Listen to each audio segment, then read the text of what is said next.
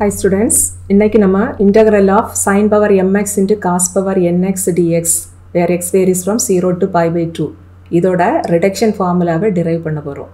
இந்த integrationோட reduction formula derive பண்றதுக்கு நம்ம என்ன செய்ய போறோம்னா just integral of sin power mx cos power nx dx இதுக்கு reduction formulaவை இங்க apply பண்ண போறோம். Already previous videoல இதோட derivation பார்த்தோம். இந்த reduction formulaவை derive பண்ண சொன்னாங்க அப்படினா first நீங்க இதுல limit இல்லாம simply integral of sin power mx cos power nx dx இதோட reduction formulaவை first நீங்க எழுதிக்கணும். அதுக்கு அப்புறம் தான் இந்த வீடியோவை கண்டினியூ பண்ணணும்.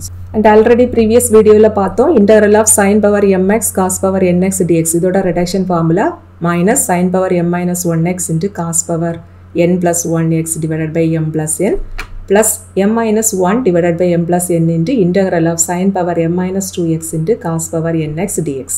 But இந்த கொஸ்டின்ல simply integral மட்டும் கொடுக்கல, integralல லிமிட்டும் கொடுத்திருக்காங்க 0 to pi by 2. So என்ன செய்யணும்னா just இந்த ஃபார்முலாயில ரெண்டு சைடும் லிமிட் 0 to pi by 2 நம்ம அப்ளை பண்ணுனா நமக்கு required ஃபார்முலா கிடைச்சிரும். ஓகே, ஸோ அதுக்காக ரெண்டு சைடும் லிமிட் எடுக்கிறோம் 0 to pi by 2க்கு. ரைட் சைட்லேயும் ரெண்டு டேர்ம் இருக்குது, ரெண்டு டேர்முக்கும் limit 0 to pi by 2 substitute பண்ணணும். இதில் இப்போ நம்ம லிமிட் அப்ளை பண்ணலாம். ஃபர்ஸ்ட் நம்ம அப்பர் லிமிட்டு சப்ஸ்டியூட் பண்ணணும். தட் இஸ் இங்கே எக்ஸ் இருக்கிற பிளேஸில் எல்லாம் இந்த பை பை 2வை சப்ஸ்டியூட் பண்ணணும். ஸோ இந்த நியூமரேட்டர் நமக்கு எப்படி மாறிடும்னா sign power m minus 1 into pi by 2. இதை நம்ம எப்படி எழுதிக்கலாம்னா sign pi by 2 the whole power m minus 1 then into cos power n plus 1 into pi by 2. அல்லது இதை நம்ம எப்படி எழுதிக்கலாம்னா cos pi by 2 the whole power n plus 1 அப்படின்னு எழுதிக்கலாம். cos pi by 2க்கு வேல்யூ 0, sin pi by 2க்கு value 1. xக்கு upper limit போடுறப்ப இதில் நமக்கு cos pi by 2 power n plus 1 வரும். ஸோ அதனால இது 0வா மாறிடும். அடுத்தது லோவர் லிமிட் அப்ளை பண்ணுறப்ப என்ன செய்வோம், x இருக்கிற இடத்துல எல்லாம் 0 சப்ஸ்டியூட் பண்ணுவோம். அப்போ நமக்கு இந்த டேர்ம் வந்துட்டு sin 0 பவர் m minus 1 வரும். இங்கே cos 0 பவர் n plus 1 வரும். பட் sin 0க்கு வேல்யூ 0, cos 0க்கு வேல்யூ 1. இதில் எக்ஸுக்கு 0 போடுறப்ப இந்த டேர்ம் வந்துட்டு 0வா மாறிடும். ஸோ லோவர் லிமிட் சப்ஸ்டியூட் பண்ணுறப்பவும் நமக்கு 0 தான் கிடைக்கும். அண்ட் செகண்ட் இன்டகிரேஷன் அது அப்படியே இருக்கட்டும். அண்ட் இதில் நமக்கு இந்த லெஃப்ட் சைடில் இருக்கக்கூடிய இந்த வேல்யூவை தான் கண்டுபிடிக்க போகிறோம். ஸோ நம்ம வசதிக்காக இந்த லெஃப்ட் சைடில் இருக்கக்கூடிய இந்த வேல்யூவை I suffix m, n அப்படி எழுதிக்கலாம். தட் இஸ் சைனுக்கு பவரில் இருக்கிறது m, காசுக்கு பவரில் இருக்கிறது n.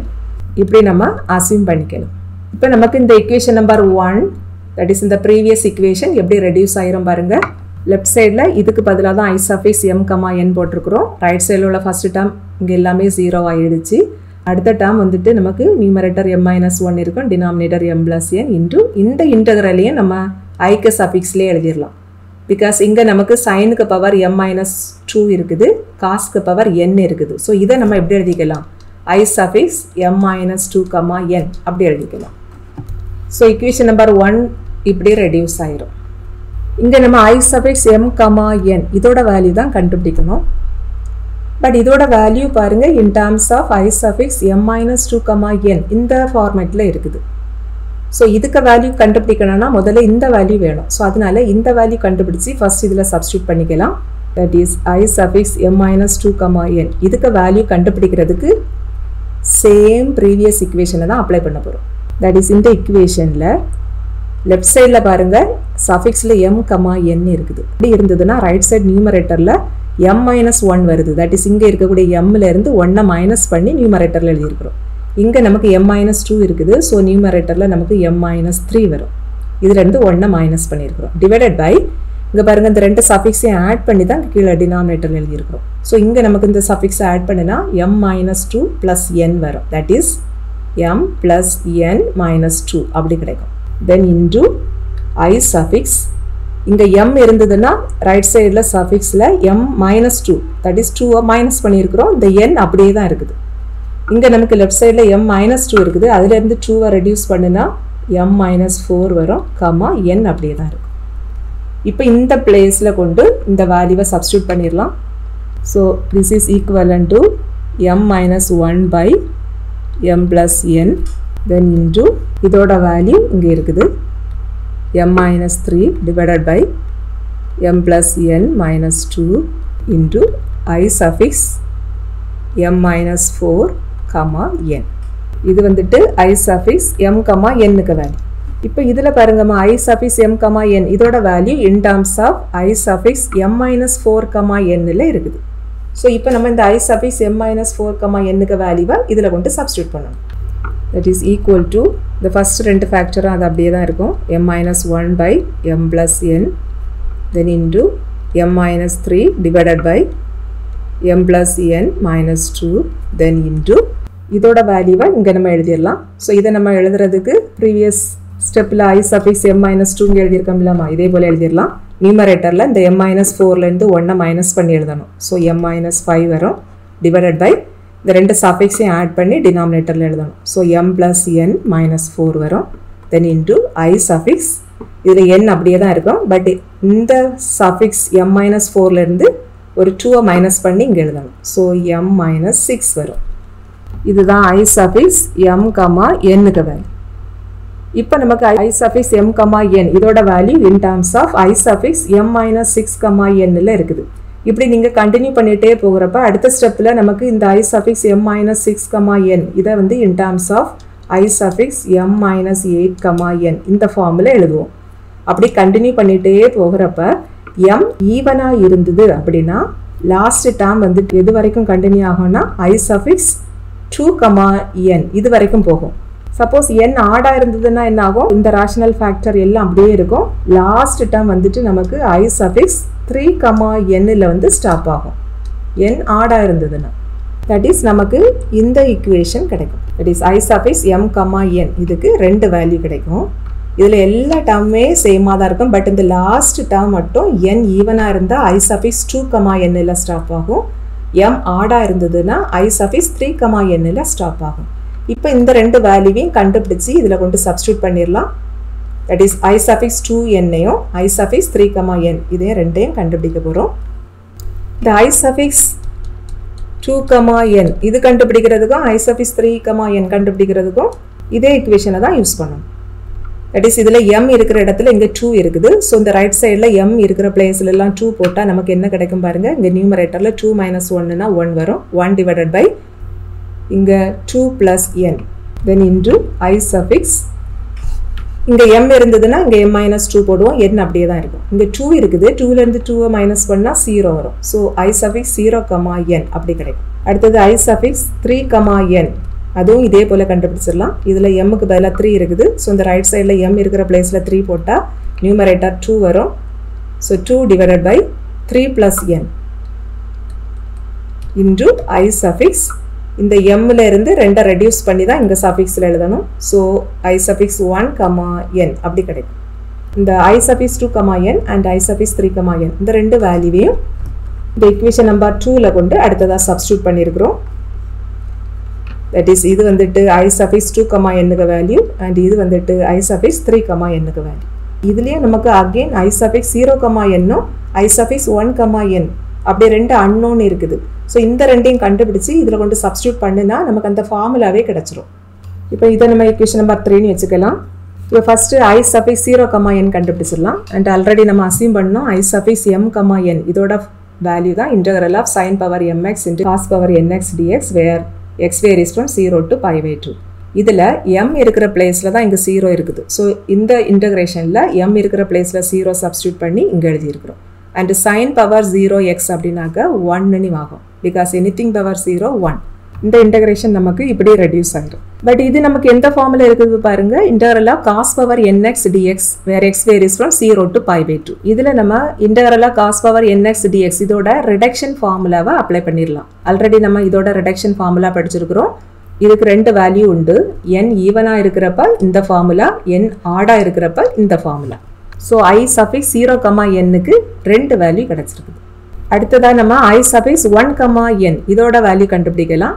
இதுக்கும் நம்ம I suffix m, n இதோட வேல்யூவில் m இருக்கிற பிளேஸில் 1 அப்படி கொண்டு சப்ஸ்டியூட் பண்ணால் போதும். ஸோ இன்டகிரலுக்குள்ளாடி நமக்கு sin power 1x into cos power nx dx வரும். தட் இஸ் இந்த டேர்ம் கிடைக்கும். அண்ட் இதுக்கு டைரெக்டாக ரிடக்ஷன் ஃபார்முலாவோ இன்டகிரேஷன் ஃபார்முலாவோ நமக்கு தெரியாது. ஸோ இதை நம்ம சப்ஸ்டியூஷன் மெத்தடில் தான் இதை இன்டகிரேட் பண்ண போகிறோம். காஸ் எக்ஸுக்கு பதிலாக t அப்படி சப்ஸ்டியூட் பண்ண போகிறோம். எக்ஸில் இருக்கக்கூடிய ஃபங்க்ஷன் எல்லாம் டீக்கு மாற்றி எழுதியிருக்கிறோம். மறுபடியும் இந்த இன்டகிரேஷனுக்குள்ளாடி எக்ஸே வரக்கூடாது, எல்லாமே டீயில் வரணும். அண்ட் ஆல்சோ டீக்கு லிமிட்டையும் கண்டுபிடிக்கணும். இப்போ இதில் dxக்கு வேல்யூவை in terms of dtல எழுதணும். ஸோ அதுக்காக இந்த ஈக்குவேஷனை ரெண்டு சைடும் டிஃப்ரென்ஷியேட் பண்ணுறோம். Simply differentiate. tக்கு differential value dt and cos xக்கு differential value minus sin x then into இந்த வேரியபிள் xக்கு டிஃப்ரென்ஷியல் வேல்யூ dx. அடுத்தது லிமிட் கண்டுபிடிச்சிடலாம். இங்கே xக்கு லோவர் லிமிட் 0. தட் இஸ் இதில் xக்கு பதிலாக 0 சப்ஸ்டியூட் பண்ணுனா tக்கு வேல்யூ என்ன வரும் பாருங்க, cos 0ன்னு கிடைக்கும். cos 0க்கு வேல்யூ 1. ஸோ எக்ஸுக்கு 0வாக இருக்கிறப்ப tக்கு வேல்யூ 1. அடுத்தது இங்கே எக்ஸுக்கு அப்பர் லிமிட் π/2. ஸோ இதில் எக்ஸ் இருக்கிற பிளேஸில் π/2 சப்ஸ்டியூட் பண்ணால் நமக்கு tக்கு வேல்யூ cos π/2 இப்படி கிடைக்கும். But cos π/2க்கு value 0. ஸோ எக்ஸுக்கு π/2ஆக இருக்கிறப்ப tக்கு value 0. So t varies from 1 to 0. So இந்த இன்டகிரேஷன் நமக்கு எப்படி ரெடியூஸ் ஆகிறோம்னா இன்டகிரல் ஆஃப் 1 to 0 இந்த cos x இருக்கிற பிளேஸில் t சப்ஸ்டியூட் பண்ணால் t பவர் n இப்படி கிடைக்கும். தென் இன்டு இங்கே ரிமைனிங் வந்துட்டு sin x இன்ட்டு dx இருக்குது. But minus sin x dxக்கு value தான் dt. இதில் இந்த மைனஸை லெஃப்ட் சைடில் எடுத்துட்டோம்னா நமக்கு sin x dxக்கு வேல்யூ மைனஸ் dtன்னு கிடைக்கும். அதை தான் இங்கே சப்ஸ்டியூட் பண்ணியிருக்கிறோம். அண்ட் இப்போ இதை இன்டகிரேட் பண்ணிடலாம். இதில் இருக்கக்கூடிய மைனஸ் அவுட் சைடில் எடுத்துடலாம். அண்ட் இது எந்த ஃபார்மில் இருக்குதுன்னா integral of x power n dx அப்படி இருக்குது. எக்ஸுக்கு பதிலாக t இருக்குது. And x power nக்கு integration formula x power n plus 1 divided by n plus 1. So t power nக்கு integration வந்துட்டு t power n plus 1 divided by n plus 1ன்னு கிடைக்கும். Limit வந்துட்டு 1 to 0. First upper limit substitute பண்ணிடலாம். So இங்கே t இருக்கிற பிளேஸில் 0 substitute பண்ணுனா நமக்கு 0 power n plus 1 divided by n plus 1 வரும். 0வை எத்தனை டைம் மல்டிப்ளை பண்ணாலும் 0 தான் வரும். ஸோ அப்பர் லிமிட் அப்ளை பண்ணுறப்ப 0 வரும். தென் மைனஸ் லோவர் லிமிட் அப்ளை பண்ணிடலாம். அதுக்கு இந்த t இருக்கிற இடத்துல 1 சப்ஸ்டியூட் பண்ணணும். ஸோ நமக்கு 1 power n plus 1 divided by n plus 1ன்னு வரும். பட் 1 பவர் n plus 1ன்னா 1 தான் வரும். பிகாஸ் 1ஐ நீங்கள் எத்தனை டைம் மல்டிப்ளை பண்ணாலும் 1 தான். ஸோ 1 divided by இந்த டினாமினேட்டர் n plus 1 அது அப்படியே இருக்கும். அண்ட் அவுட் சைடில் இந்த மைனஸ் அது இங்கே இருக்கும். இந்த அவுட் சைடில் இருக்கக்கூடிய இந்த மைனஸை இங்கே உள்ளாடி கொண்டு ப்ராடக்ட் பண்ணிங்க அப்படின்னா நமக்கு plus 1 divided by n plus 1ன்னு கிடைக்கும். ஸோ இதுதான் I suffix 1, nக்கு வேல்யூ. இப்போ நம்ம ஆல்ரெடி கண்டுபிடிச்சோம் இல்லையாமா I suffix 0, n and I suffix 1, n இந்த ரெண்டு வேல்யூவையும் கொண்டு இங்கே சப்ஸ்டியூட் பண்ணிடலாம். பட் I suffix 0, nக்கு ரெண்டு வேல்யூ கிடச்சிது. n ஈவனாக இருக்கிறப்ப ஒரு வேல்யூ, n ஆடாக இருக்கிறப்ப ஒரு வேல்யூ. பட் ஆல்ரெடி இங்கே ஒரு கண்டிஷன் என்ன பாருங்க, m வந்துட்டு ஈவனாக தான் இருக்கணும். ஸோ m ஈவனாக இருந்துக்கிட்டு n ஈவனாக இருந்தால் ஒரு வேல்யூ வரும், m ஈவனாக இருந்துக்கிட்டு n ஆடாக இருந்ததுன்னா n ஒரு ஃபார்முலா வந்துடும். பட் இந்த கண்டிஷனில் தட் இஸ் I suffix 1, nக்கு ஒரே ஒரு வேல்யூ தான் வந்தது. இங்கே பாருங்க I suffix 1, n இதுக்கு ஒரே ஒரு வேல்யூ தான். n ஆட் ஆர் ஈவன் எதுவாகவும் இருந்துக்கலாம், இதுக்கு ஒரே ஒரு வேல்யூ தான் கிடச்சிருக்குது. ஸோ இங்கே m ஆடாக இருக்கிறப்ப இந்த I suffix 1, nக்கு ஒரே ஒரு வேல்யூ தான் வரும். அதையும் கொண்டு இங்கே சப்ஸ்டியூட் பண்ணிடலாம். தட் இஸ் இந்த I suffix m, nக்கு 3 வேல்யூ வரும். இந்த 3 வேல்யூவில் இந்த ஃபஸ்ட்டு 2 வேல்யூவிலையும் m வந்துட்டு ஈவனாக தான் இருக்கணும். அப்படி m ஈவனாக இருந்துட்டு n ஈவனாக இருந்ததுன்னா இந்த ஃபார்முலா, n ஆடாக இருந்ததுன்னா இந்த ஃபார்முலா. அடுத்தது 3வது ஃபார்முலாவில் m ஆடாக இருக்கணும் அண்ட் n வந்துட்டு ஈவனாகவும் இருந்துக்கலாம் ஆடாகவும் இருந்துக்கலாம். அதுக்கு இந்த ஃபார்முலா. இது எதோட வேல்யூனா I suffix m, n. But I suffix m, n தான் நம்ம ஃபர்ஸ்ட் அசியூம் பண்ணினோம். Integral 0 to π/2 sin power mx into cos power nx dx. So இதோட ஃபார்முலா தான் இந்த 3 ஃபார்முலாவும்.